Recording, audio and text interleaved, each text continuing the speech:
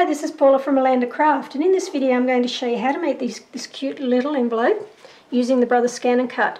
We'll be using the SCANNCUT canvas software, and I'll show you step by step how to make these. But these are super cute. You can see they just open up like that, so you can use them in your scrapbooking, and you can write a little note in there to your sweetheart or to your loved one. And you can use two-sided paper too, so that when you open it up you get another pattern on the inside. So these are super cute, really easy to make, and let's get to it.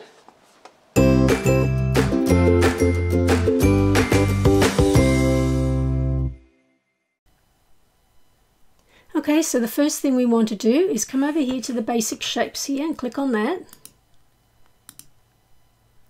And we want this little round shape here with the ruffled sort of edges, this one here. We click on that once, it'll pop up on the side here, and we don't want to change the size of this. Okay, so just leave it exactly as the size it came in as.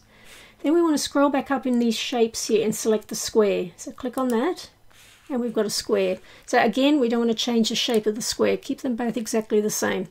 I'm just going to zoom in a little just so we can see what we're doing. What we want to do here is we want to line up this circle exactly with the square. So see, you've got these two dots here. You've got a dot here and a dot here. We want to line up those dots with the corners of the square at the top here. So if I click and drag that down, and then see how those dots are sort of lined up there. Now to make this perfectly lined up, I'm just going to, see the first one's already highlighted because it's got the dotted lines around it. I'm going to hold the shift key down and click on the square down here so that both are highlighted. Okay, so they're both highlighted. Now you come up to edit, click on that, and align and center. And this will just make sure they're perfectly lined up. Now that they're both selected, they're still both selected, make sure they're selected, you want to right click and you want to hit weld. Okay, so that's our first bit done. Now that we've got that piece, what we can do is we can right click on it and go duplicate, right click again, duplicate, and right click one more time and duplicate. So we want 4 of these pieces. Okay, now drag 3 of them out of the way here. We don't need 3 at this point, and I'm going to just zoom in again a little bit. I want to drag these right out of there. Just bring this up to about 75, just so you can see what I'm doing. Okay, so I've got our first piece still sitting there, and we want to drag one of the others over and into it. And what we want to do now is rotate this one. So you can see you've got this little teal coloured, I think it's teal coloured circle up the top here, and when you hold your mouse over it you'll get this little circular arrow. Okay, what we want to do is hold the shift key down while we're doing this, so keep your finger on that shift key and then click on that little circle and rotate it once and twice like that and let it go, let the shift key go. Now that you've got it like that, we want to drag this, and again we want to line this up with this so it looks like that. So the way to do this nicely is just to make sure that all these lines look thin. So what I mean by that is, and I'll bring that up, if I was to drag this bottom one up, see how that line here looks thick now? If I drag it back down, it looks a bit thinner. So you don't want it looking thick because that means you haven't lined it up properly.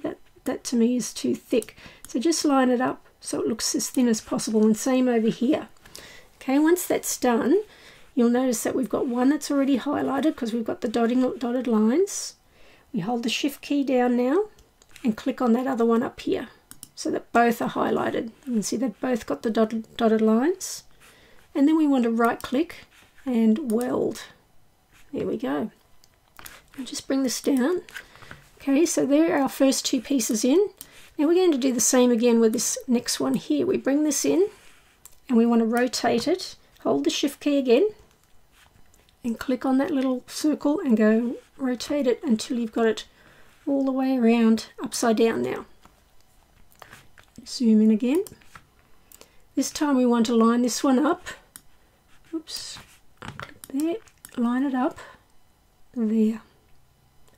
And again, I'm just lining it up. Now you can play around with the align. If you go up to edit align, you can play around with these to line these up, but I prefer just to line them up by sight. See if I click on the other one behind here, I can line it up. So these points here are all lined up perfectly, and it looks about right there. Okay, once that's done, I'm going to highlight everything So I'm going to hold the shift key and click down here so that everything's highlighted, and right click and weld. Okay, so bring it down again so we can bring our last one over.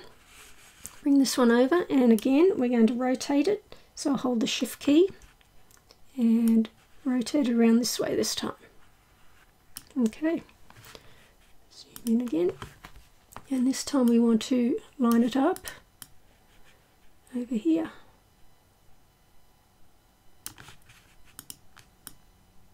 There we go. So I always look at these points here. See how you can tell if they're not lined up? See how that's not lined up? And I just keep dragging until it forms a perfect line there. So that's pretty good. And again, we want to weld these. So we've got that bit highlighted. We hold the shift key and hold the other bit. So everything's highlighted. And right click and weld. Okay, so that's our main bit done. Now we want to have some dashed lines here. So cutting, folding lines. So we come over and grab a square, click on that. And we don't want to change the size of it. We just want to click and drag it. And I'll just zoom in again. We want to drag it so that it lines up with the middle of this. So just click out and click on that one. Again, I'm looking at this point here. See how I can sort of move it around so that it just joins, and that's pretty much perfect. Once that's done, I click on the square and come up to here, this option here. Click on that, and this is the dash pattern down here. We want to select that, and I usually like this one here. Just click on that one, and that creates now the scoring lines for us. Okay, now we want to just group everything.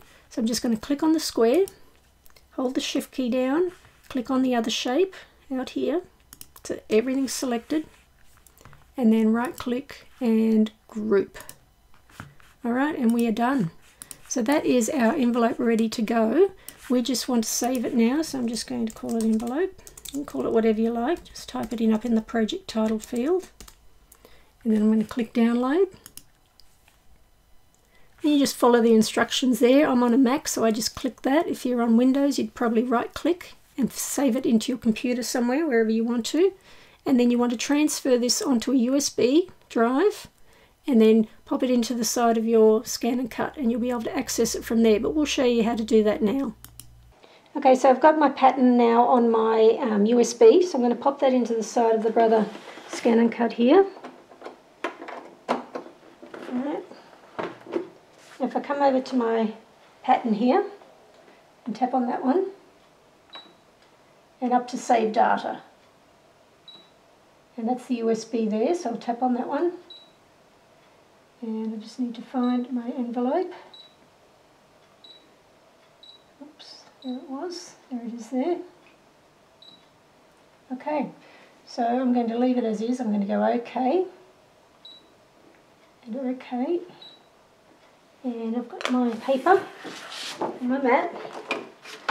So let's pop it in. It's on this one. Okay, and I'm going to click on cut. And let's go.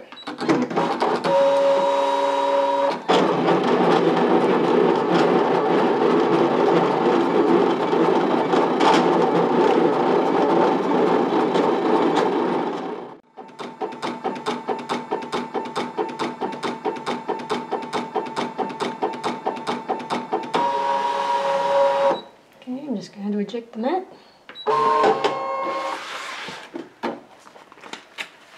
Okay. There we go, so we've got our scoring line, so we're able to easily fold these in now.